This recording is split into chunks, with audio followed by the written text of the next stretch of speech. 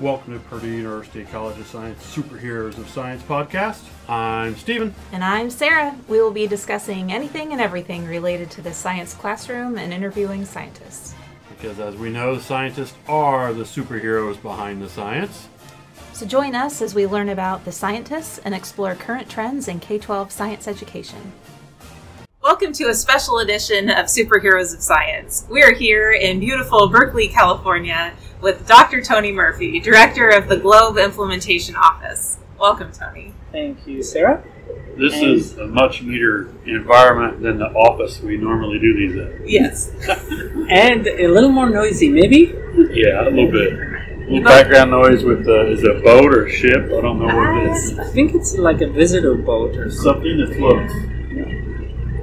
Always Called the Heron. Oh, yes. Someone has a better view than that. Can't see it. But I can see the beautiful mountains behind you. Sorry, I took the seat there, didn't I? All right, so you're the director of, I've always called you director of the Globe program, but is that still a fair statement, or is it? No, it's the Globe Implementation Office, Okay. which is the main organization that with our computer partners, SSAI, we implement the program around the world. So the program office is now based at NASA headquarters because we are funded by NASA primarily. So let's back up just a hair, Mhm. and we're throwing out this Globe thing. And so could you explain exactly what Globe is? So GLOBE itself is an acronym for Global Learning and Observations to Benefit the Environment.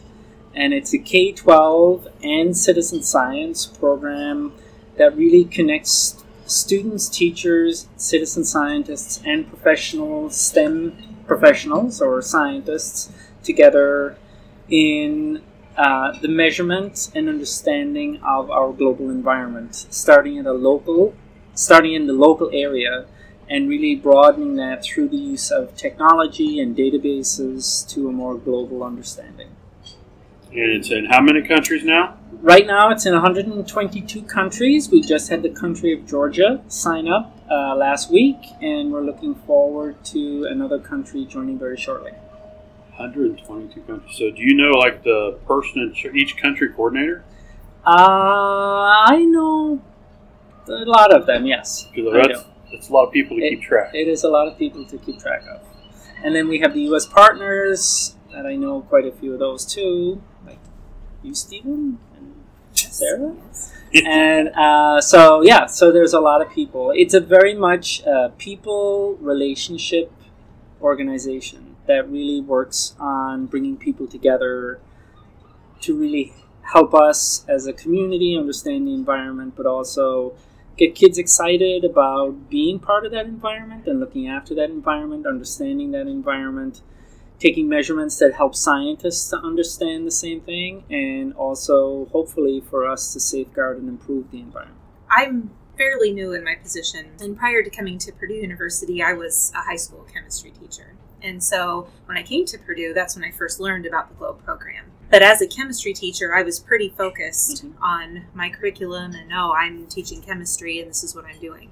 But since I've been exposed to the GLOBE program, it's really helped me understand how it's not just chemistry, it's not just math, it's not just biology, that really everything's fairly interwoven. So what is a suggestion that you might have for K-12 teachers listening to encourage them that just because they teach one subject, that GLOBE still might be for them? That's a great question, and I think part of it is really, I'm going to go back to a quote that I saw this morning on the screen from one of the kids that are involved in the program here in California, where she was talking about having boxes in her brain, and that she was saying that there was, or actually I think it was from Canada, a student in Canada, where there was a box in her brain for the arts, and there was a box in her brain for science, and there was a box in, and realizing, and what GLOBE made her realize, or helped her to realize, was that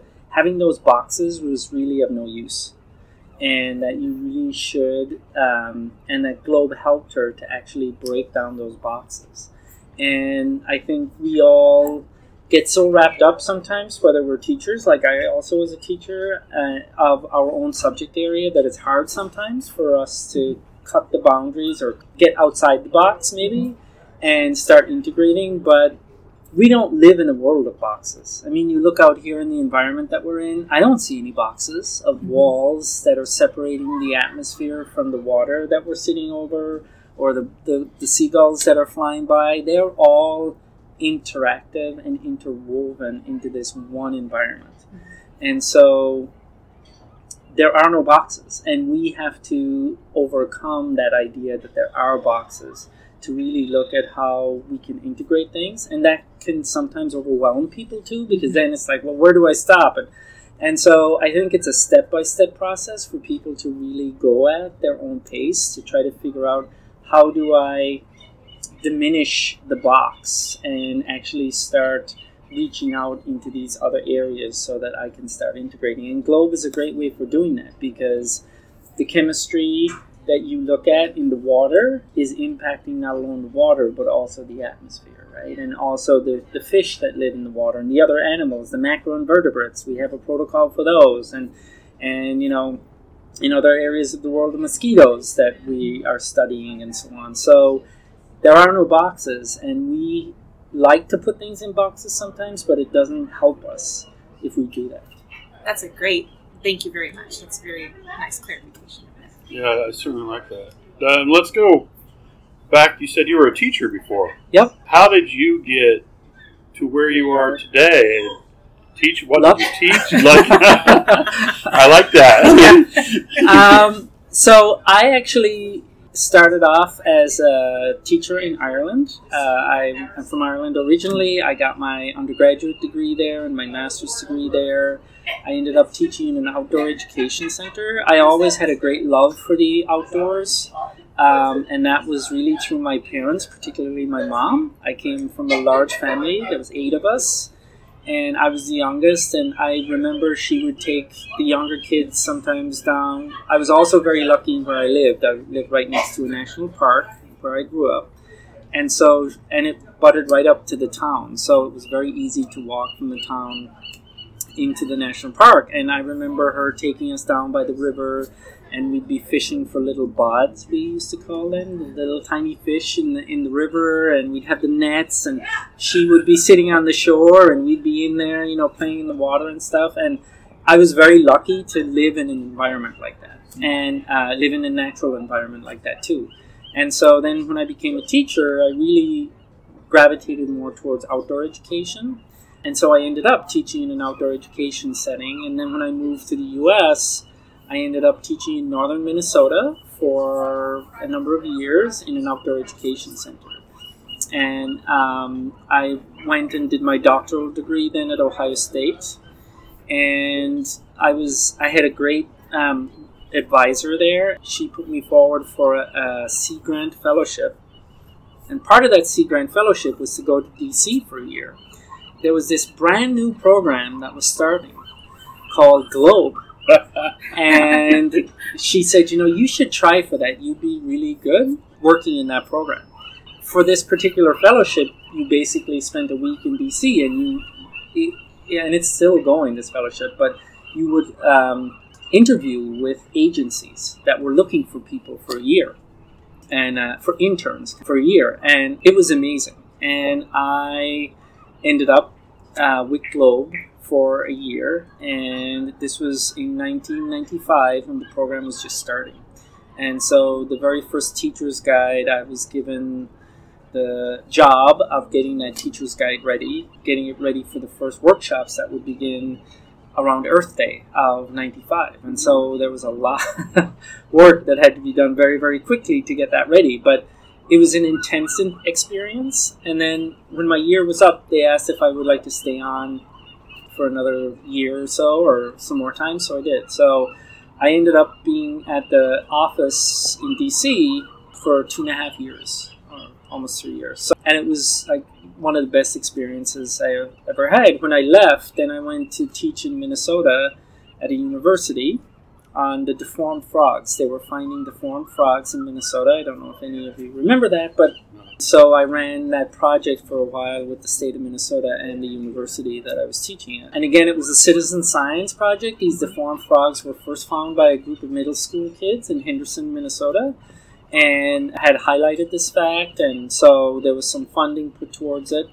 I still remain in contact with Globe because I became a partner with the program back when I moved to Minnesota.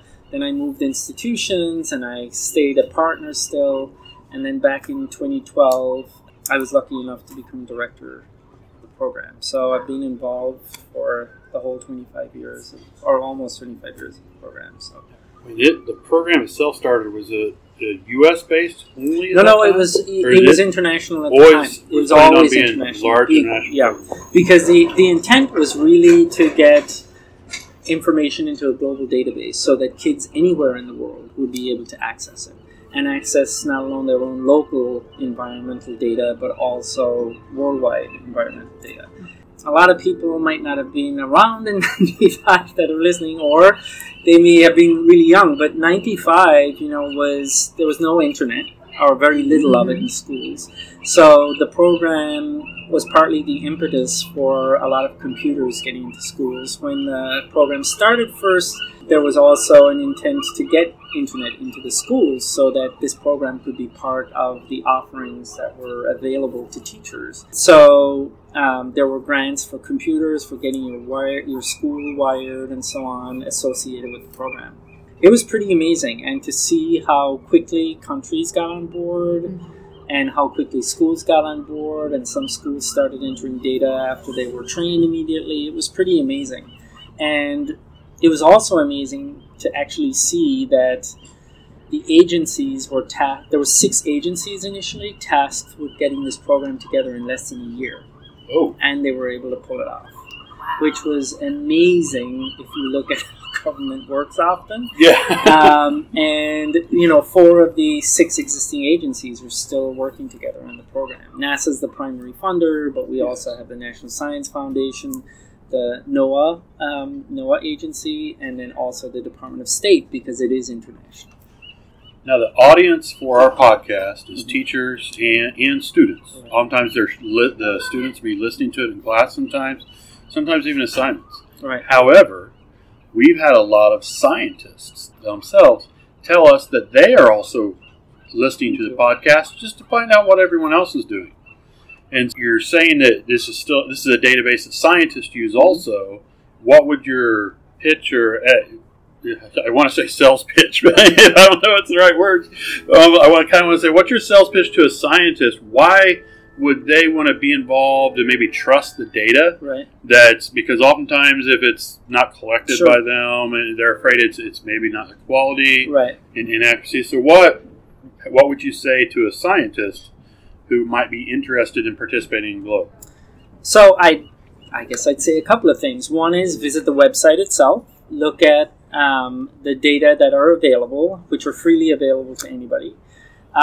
Secondly, look at the protocols, the scientific measurements, and how they've been developed. They were developed through NSF proposals that scientists received to actually develop these protocols so that they could be used with teachers, so that the teachers could actually then get the students to collect the data. There's a lot of technology that has changed over the last 25 years too, so now we also have an app available that people can enter data. And again, to download the app, I would advise the scientists to download the app and look at what's in there to see how it's done. Also, to talk to some of the scientists that are involved in the program. We have a Globe International STEM Network, which is open to scientists to join, or any STEM professional to join. But also, many of those STEM professionals are the scientists who are using the data, and that if they want to talk particularly to scientists, we at the office can put them in touch with those scientists. But we have, for instance, on the NASA side, we have Dr. Lynn Chambers, who's using the cloud data that the students collect. On the geography side, not so much geography, I guess, but maybe urban heat island effect, we have Dr. Kevin Sikowski from the University of Toledo, who also uses student data in his research and gets students to collect data at certain periods of time.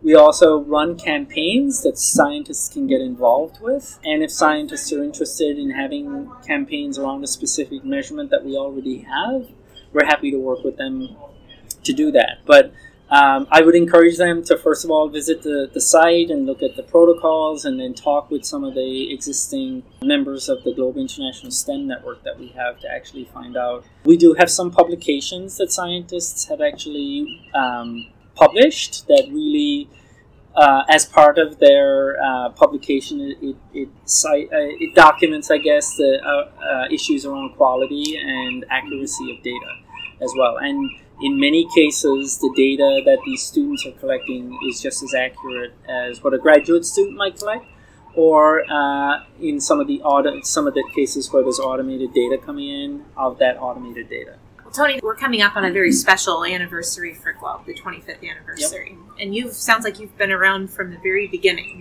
You've seen it begin. Yep. And you're part of your planning, right, for the 25th? Right. So my question is, where do you see Globe in the next 25 years? So when we are ready to celebrate our 50th anniversary, what is your vision? I'm here with a beard down to my knees and a walking stick.